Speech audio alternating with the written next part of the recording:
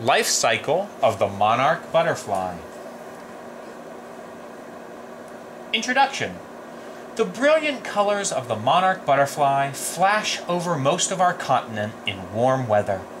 Thus, it is one of our best known butterflies. Its unpleasant taste protects it from birds so that it can fly in the open. It may be found wherever milkweed grows.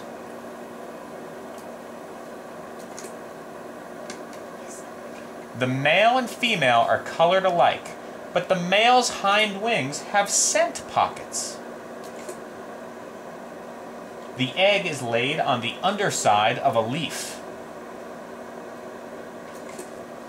When the tiny caterpillar hatches from the egg, he begins at once to eat the leaf.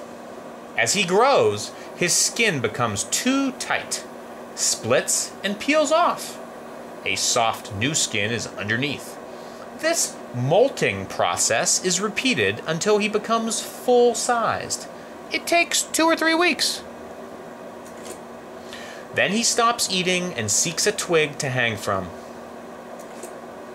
He spins a silk pad on the underside of the twig. His tail has tiny hooks, which he fastens in the silk. He hangs this way for about a day. Then his skin begins to split. His movements aid the process. The skin splits first over the thorax. Notice the white silk pad on the twig? The split continues over the head. Notice the hooks on the tail? The wing pads of the pupa are uncovered here. The old skin is pushed towards the tail. The muscles contract to loosen the tight skin. The dried up skin soon falls away and the new skin hardens. The butterfly is now a pupa or chrysalis. Its green and gold makes the monarch chrysalis extraordinarily beautiful. At close range, you can observe the wing veining and breathing pores. After about 2 weeks, the pupa skin splits and the butterfly emerges. It hangs on the old skin while it's crumpled. Wet wings unfold and dry. Soon it will be able to fly away. The wings have expanded and are now dying and hardening.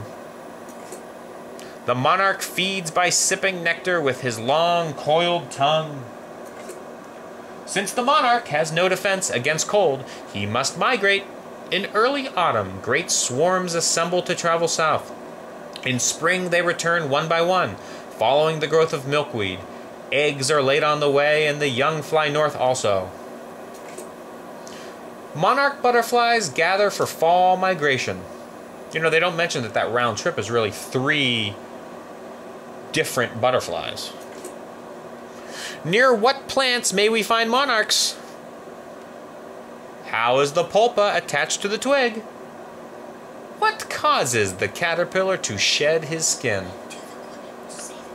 Why does the monarch migrate? Of course, those were the questions for discussion. The end.